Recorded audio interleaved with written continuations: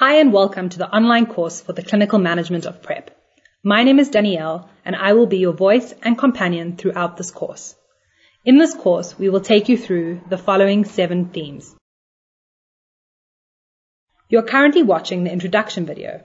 In this video, we will explain how the whole course works and what you need to do in order to complete it.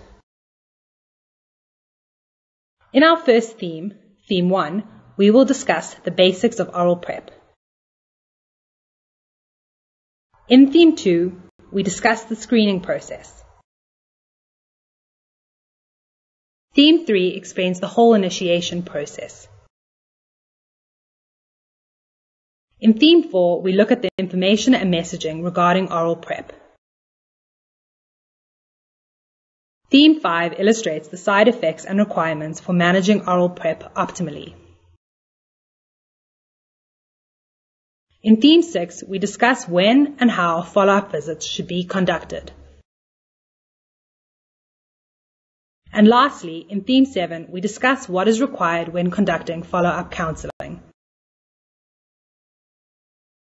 We are sure that you will find this online course informative and that it will assist you in preparing for the few certification questions we have positioned at the end of each theme, as well as the final assessment at the end of the course.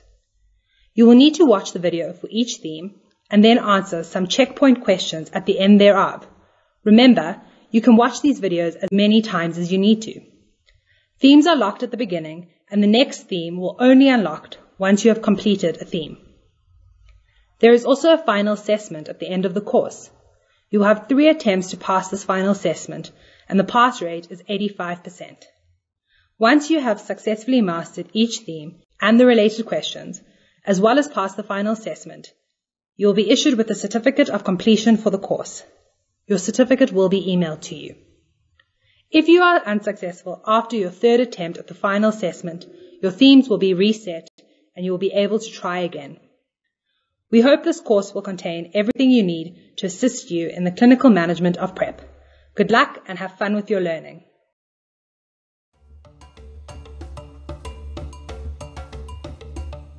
We have come to the end of our introduction video.